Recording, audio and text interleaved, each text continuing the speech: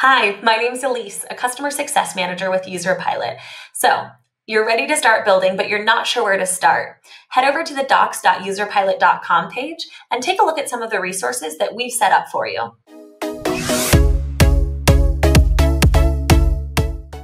So, getting started with Userpilot is a great place to start. We've compiled a couple of resources that are really beneficial for first-time users, but tips to keep in mind before building your first experience is definitely the place to start.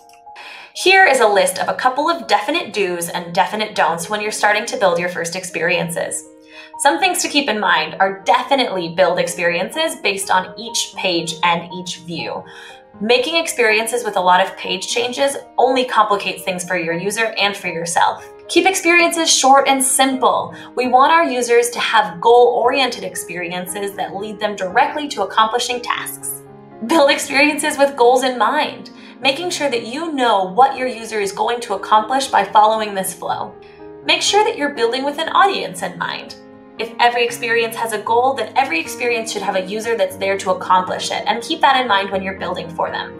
A new user needs to accomplish things a little bit differently than a user that's been using your platform for a while, so build keeping their needs in mind.